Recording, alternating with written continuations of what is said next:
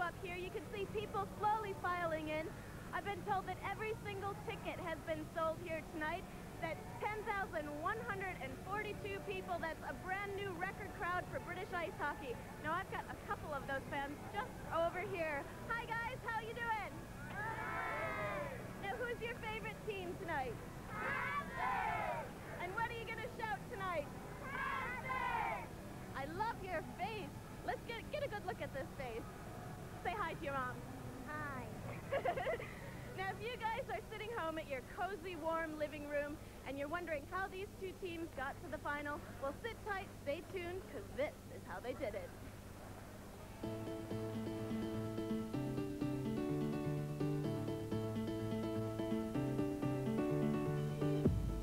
Nottingham, a city built with money made from lace.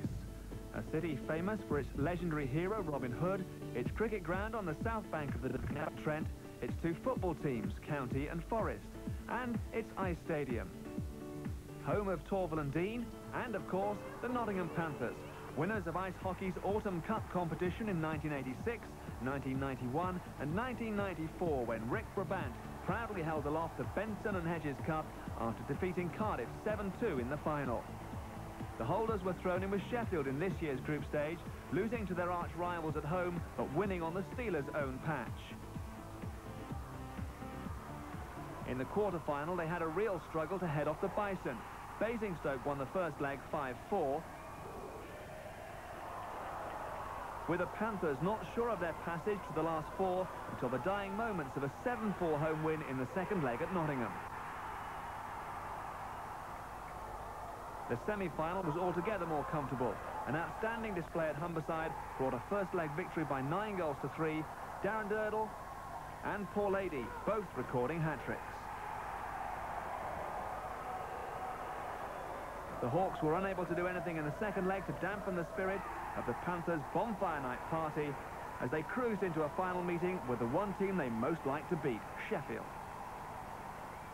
They have a tremendous hockey team and it's in their own building, so I think if anything the pressure should be on them. They really need to win that game in front of their own fans, and you know, we're going in there to steal it though. We're going to be just like a normal Nottingham Sheffield game. It's going to be quite loud, and hopefully we'll get the right result. They've got some good offensive forwards, and they could break the game open if you give them too much room. And I think, you know, as far as we're concerned, we've got to shut those players down defensively and keep them from getting too many opportunities around our net. We're going to go there and give it everything we've got, and hopefully bring that cup back to Nottingham again.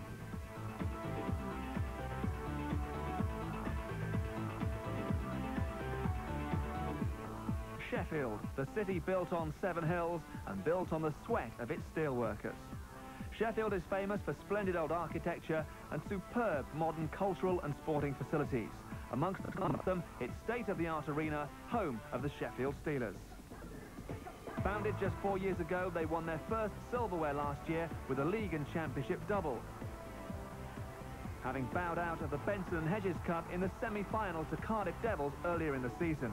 That's their best so far in the Cup. They're determined to improve on that this year. Sheffield topped their group, beating everybody but Nottingham twice. And then came revenge for last season, a quarter-final win over Cardiff, built on a 7-3 away leg victory, inspired by former Devil Mickey Chin. A lead which survived a 4-2 home defeat in the second leg, as the Devils really tested the Steelers' mettle. Sheffield were given an even tougher examination in the semi-final. In the first leg, they went down 5-3 to the Five Flyers. And they weren't able to draw level until 4 minutes from the end of the home leg, when a rocket from Ron Shudra sent the game into overtime. For Tony Hand to score the sudden death goal that gave them another game in the arena, their first ever Benson and Hedges Cup final. Well, I don't really think it's home ice. Nottingham play very well in our rink. They've beaten us there.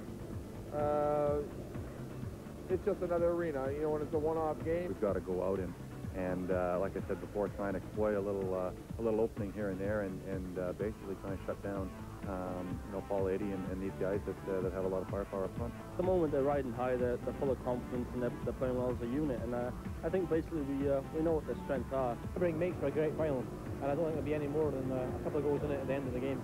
I hope that'll be for us. Pretty close is right. Just 4 goals separate them after 16 matches between the two sides. Sheffield are just ahead on victories between the two teams.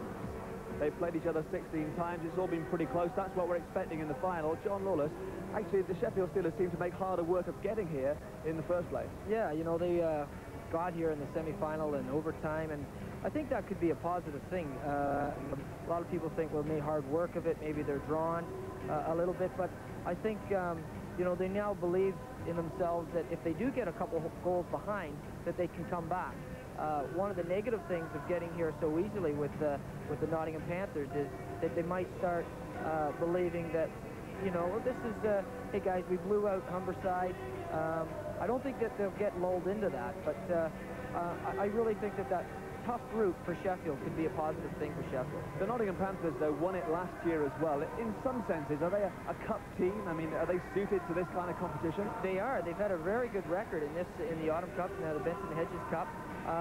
They've proven the fact that they're a big game team. Like I said earlier on, Sheffield are too. In the last, say, 2 or 3 years, these teams have been thereabouts for these major championships. So but I don't think the occasion will get the better of either team. Thank you for the moment, John. Well, not all ice surfaces are exactly the same. Rinks vary in a number of different ways. To give you an insight to this one, our expert summariser, Bob Correll, took a skate earlier on this afternoon. Ice. Is it important to a player? You bet it is. If it's hard, players will have to get their skates sharpened. If it's soft, they probably won't get their skates sharpened. This ice here at Sheffield today for this Benson and Hedges final is very hard. I think the players will have their skates sharpened today, and they'll certainly be using that to key their game in and take the advantage. Let's talk about barriers. Are the barriers in the Sheffield arena here, are they lively? Can players use that to their advantage? You'll see a team coming into the offensive zone, and they'll actually shoot the puck into the zone to gain possession. That's the purpose behind shooting the puck in the zone.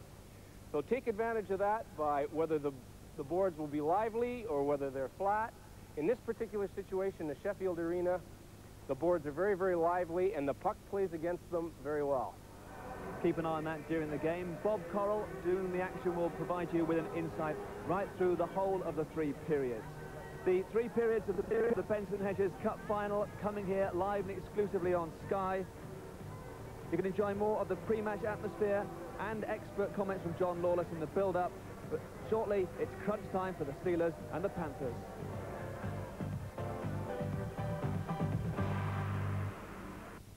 You're watching Sky Sports